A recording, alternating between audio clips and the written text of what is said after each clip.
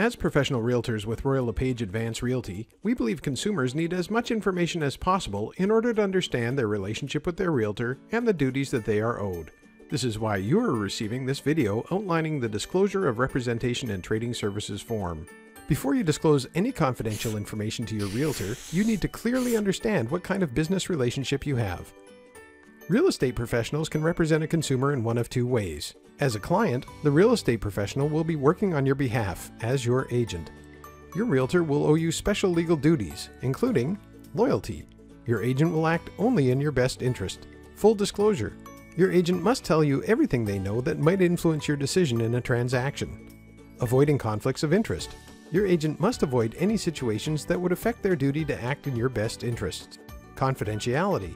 Your agent must not reveal your private information without your permission, even after your relationship ends. That includes your reasons for buying or selling, your minimum or maximum price, any preferred terms and conditions you may want to include in a contract.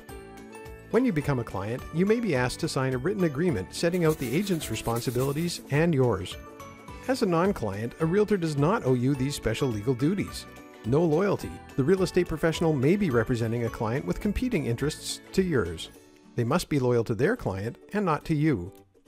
No duty of full disclosure. The real estate agent does not have a duty to give you all relevant information. No duty to avoid conflicts. The real estate professional is not acting in your interests. No confidentiality. The real estate professional must share any information you provide them with their clients in a transaction. As a non-client, a real estate professional may provide limited trading services, including providing general market information and standard forms, helping to correctly fill out paperwork, and presenting offers and counteroffers.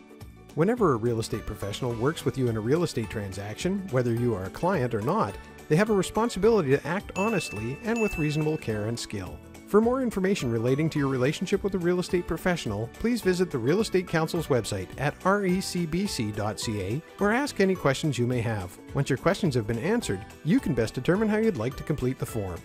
This will enable your LePage Advanced Realty Realtor to provide you with appropriate trading services.